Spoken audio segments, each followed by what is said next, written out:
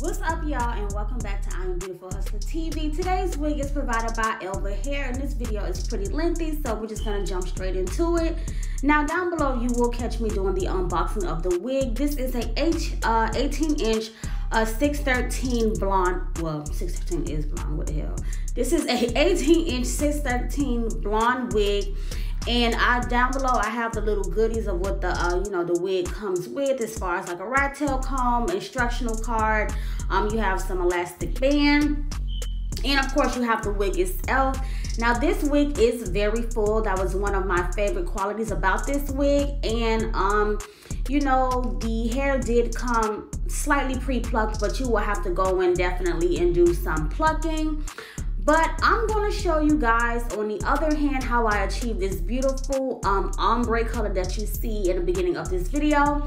Now, I only used two colors for this wig. And the first color that I put into that water and I dipped the wig in, and you want to make sure the water is a little warm to hot when you're doing this method. But I am using the color Powder Blue. And this dye is from Adore. It's fairly new. It's called Powder Blue, and that's the first color that I dipped this wig in. And I let that wig sit in that water for 10 minutes, and then I went ahead and took it out, squeezed it, and made me some fresh water. And the second color that I will be using for today is Titanium. Titanium is the gray color, but it does have like some purplish in it. It kind of reminds me of the periwinkle color. The periwinkle has like that purple. It also has like that purple gray highlight type of look. So this color is pretty much like that periwinkle, but it has less purple than the actual periwinkle color.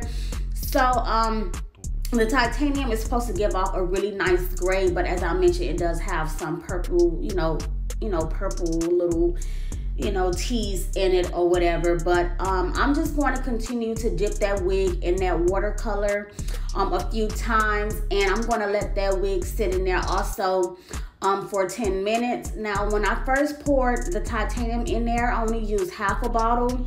And then I dipped it, just to see the gray it was going to be. And I decided to add the rest of that bottle because I wanted that gray to be, a little more vibrant. It wasn't, bright enough for me. So I'm just going to dip it again in some more of that Titanium. And I'm just going to keep moving it in and out, making sure that that color gets on all of that hair. And I'm going to let that wig sit completely in that Titanium for 10 minutes before, showing you guys the final look before shampooing and conditioning. So you want to make sure you also take a comb and just comb through that color well, just to make sure it's tangle free and the water color is getting everywhere on that wig.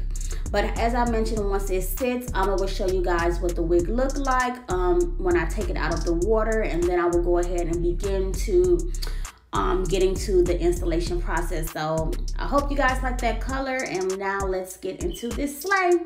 So first things first, my dreadhead baby is in the building, and today I'll be using my Beautiful Hustler wig cap. I'm going to take my growth oil and just go ahead and moisturize her scalp really good in between her locks. And then I'm not going to go into detail with the whole ball cap method, but I know you guys want one, so I will do a video on that separately.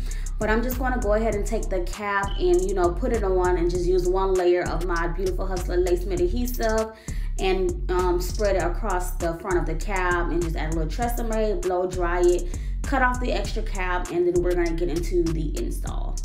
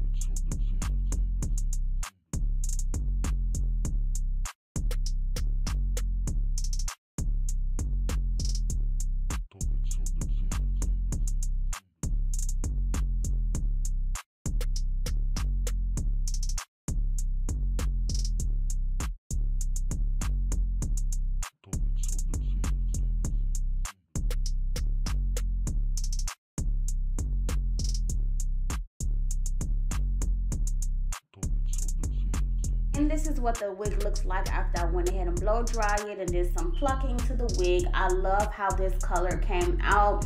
It's super pretty. As I mentioned, that gray does have a little purplish tint to it, so it made it like give like a little light purplish roots, and then it went into that gray, and then it went into that powder blue.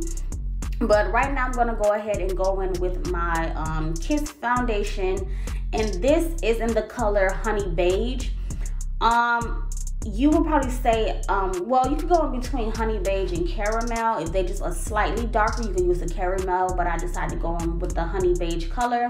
And this is a transparent lace, and to be honest, transparent lace and HD lace works great on everybody's skin tone, but when it really comes to that transparent lace, you have to use, you know, techniques to really get that lace to melt. You have to make sure you're applying enough foundation and everything like that. And for me, I like to go on top and underneath with the foundation, and then I also do like a second round of foundation before I do this. You know, I tie the melt bow down a second time. So I will, you know, show you guys that in the video.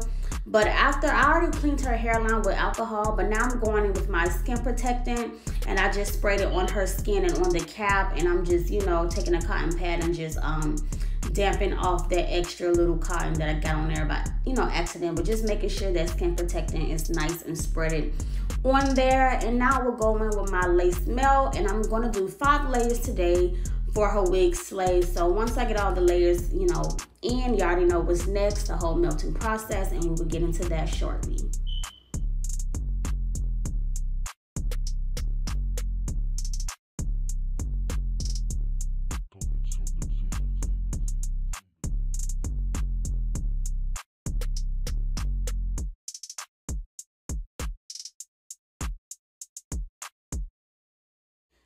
So now it's time to go ahead and melt that lace on in. So I like to always start from the middle first, and then I work my wig from side to side. And when I finally get the wig in place where I want it to sit, I just go in with my finger and just push that lace in on the edges. And then I have them hold each side, you know, as I do that. And of course, I will comb that lace and blow dry it on a heat setting, do my glam wax and hot comb melting step, and then I will tie it down with the elastic band.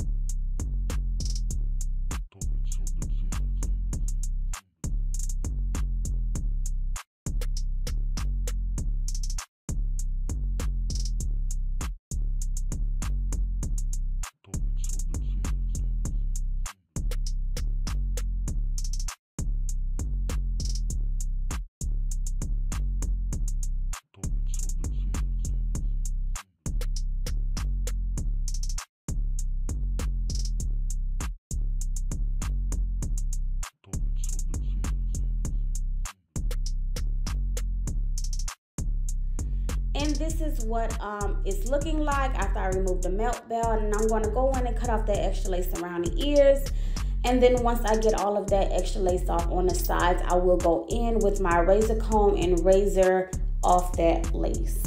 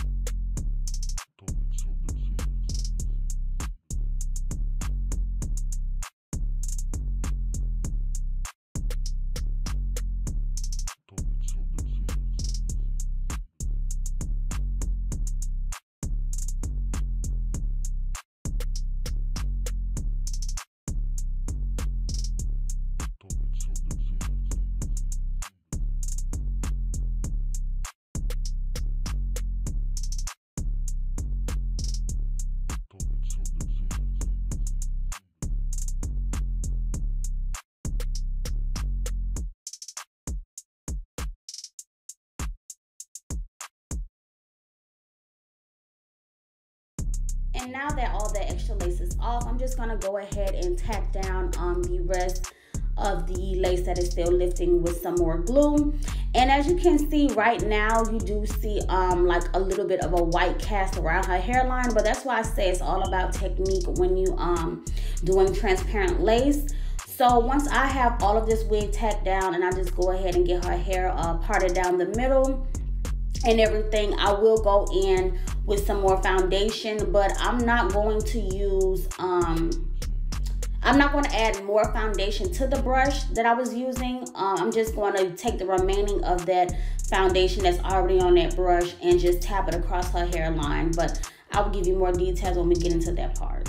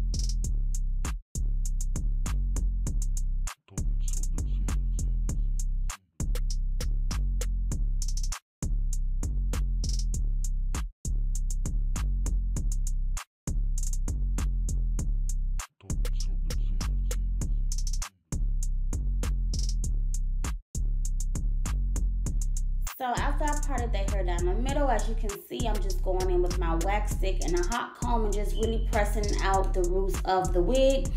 And I'm just going to do that to both sides, add the wax stick, add the hot comb, and just try to get everything as flat and as neat as possible. But for the look today, I didn't want it to be too flat because I did want a little volume towards the top for the finishing look. But right here, this is the step that I was talking about, just going in with that same foundation on the brush already. Don't add any more product because you don't want it to be cakey. Just use the remaining foundation on the brush and just tap it in. As you guys see, as I'm tapping it in, that lace is disappearing into her skin to the T. Okay, honey? This is the goal that you want to go for when you are doing transparent lace on any skin tone. You want to do that underneath foundation and then that on top foundation and just spray that hairline down and, you know, tie it down with that melt belt. And when I remove that thing, honey, y'all gonna see. Y'all gonna see, trust me.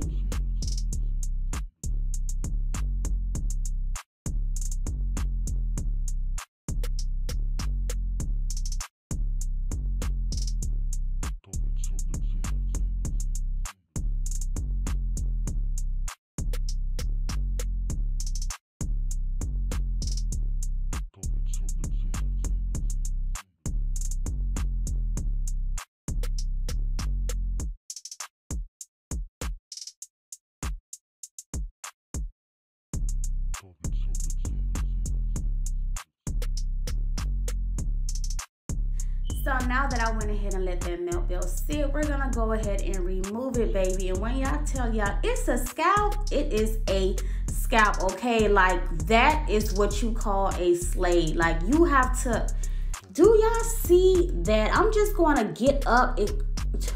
You see it, actually you don't, but y'all get what I'm trying to say. Like, it is giving very much out the scalp tease, and it's all about technique. Like I mentioned, y'all see I paused it so y'all can see up close and personal. And y'all already know me, I'm a big no filter policy. Like, I don't like filter on my work. I don't filter my videos. I don't filter pictures, nothing. Like, what you see is what you get, because it's a lot of catfishing going on out here, and I ain't trying to be the one. So that's just the real gag. But I am going to now cut this wig with a blunt cut.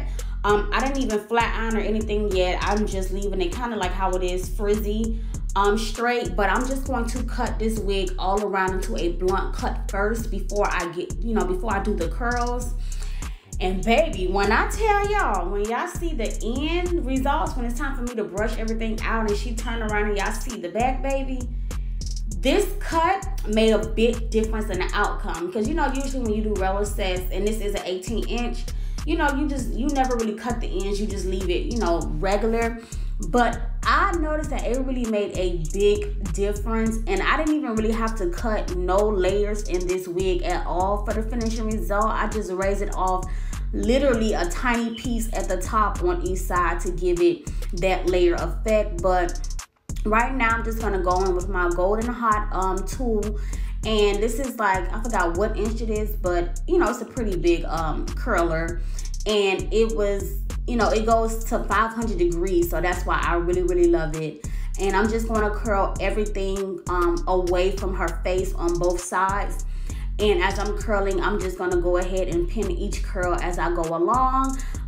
When I blow dried the wig, I had already added some heat protectant in, so I'm not going to add any more because I don't want the hair to be too silky or too wet looking. I hate when hair is oily. It just really irks my nerves, y'all. So please, when you are using protectants and oils, do not overdo it because it will be greasy, it will be oily, and it can be stiff. So I wanted to use less product as possible. So I'm just curling everything back, and I'm just taking a nice little silver clip and just clipping everything back. And oh my God, when I tell y'all, I'm gonna zoom in for y'all when I finish this little section, you know, curling it back so y'all can get the wing and the flow of things, you know, how I'm doing things right here. But when I zoom in, I'm just, whew, it be too raw, y'all, like too raw.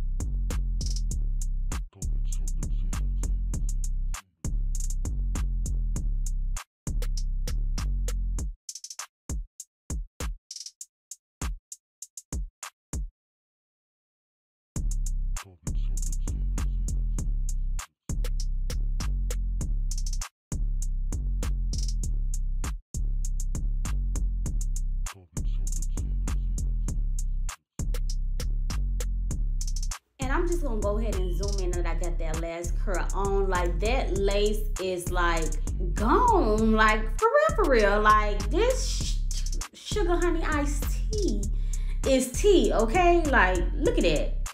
They gotta stop playing with me for real, y'all. And I did her makeup as well, of course. Like, it is slay, y'all. I'm just really feeling good about Slay Timber. What about y'all?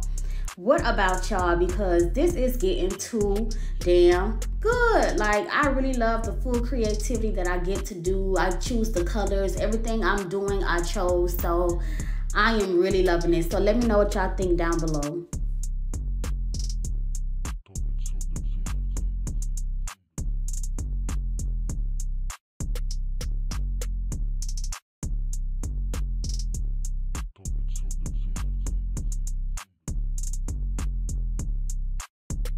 And for the back, I'm going to do the same thing as well. I'm going to curl everything. Like, I just kind of busted down the middle, and I'm just curling everything away, you know, away from the face. And that way, everything would just fall inward towards each other in the back, and everything would just be so freaking bomb. And I'm just going to curl all of that up, and of course, still taking the pins and just pinning that all down.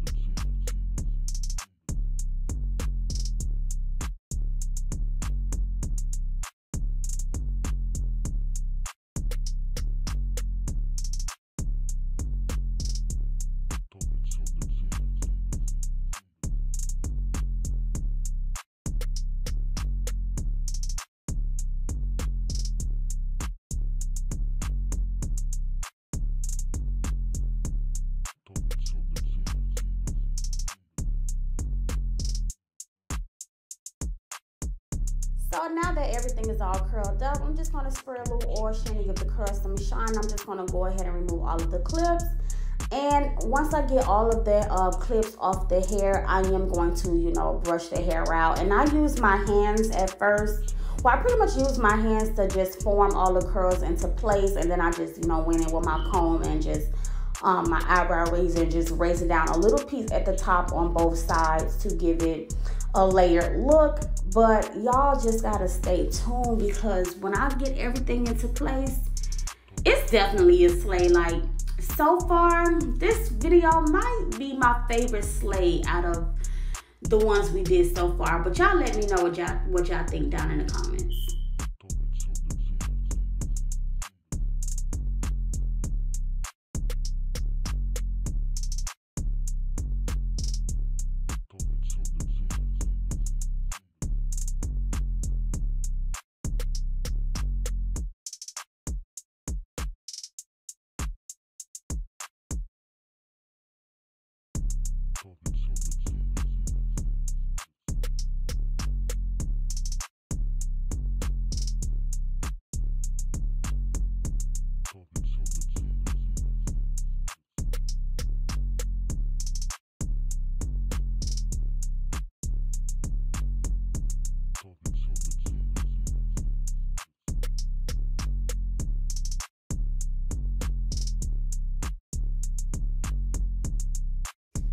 When I tell y'all I'm in love, OMG, like this color, these curls, everything is just giving me life. And I'm just so blown away. Like, I really did that. Like, I really did that. Like, the feedback on this look, this color is everything. Like, it has been a little minute, honestly, since I did like a part down the middle roller set type of look. And baby, I gotta do these more often, baby, because for real, sus is slay, okay? Like, for real. Like, for real. Like, it just looked too good. And I just love, like I mentioned, how full this 18-inch wig was. And, you know, this was a straight wig on top of that. So y'all see how good this Elva wig's blonde hair whole curl and how well it takes color. Like, no complaints. I have no complaints whatsoever with this wig. Like, I absolutely loved it. And the only thing I'm gonna do more other than defining the part with her foundation color, I'm just going to add a little holding spray towards the front and take my flat iron and kind of bump the top up just a little bit, because y'all know usually I do super flat and neat installs, but I did want a little volume at the top in the front to really set this look off. So I am going to go in with a little holding spray and my flat iron and just bump that little front part up some more to give it that nice little volumed and framed face look.